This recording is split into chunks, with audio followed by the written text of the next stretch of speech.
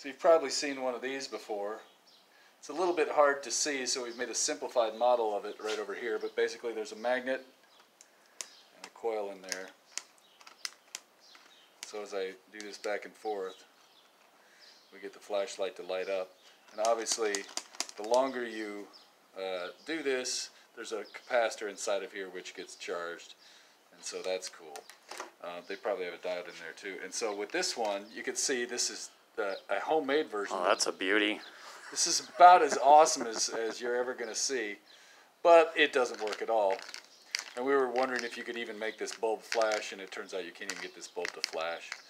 So in case you're wondering, when we looked at this demo over here, this was microamps. So if you're thinking, oh, that current was huge, yeah, it's a huge number of microamps. So yeah, we're talking 20, 50 microamps, maybe it pegged at 100 microamps. So we're just not going to get it out. So if you try to build one of these yourself, it's going to end up like this gem.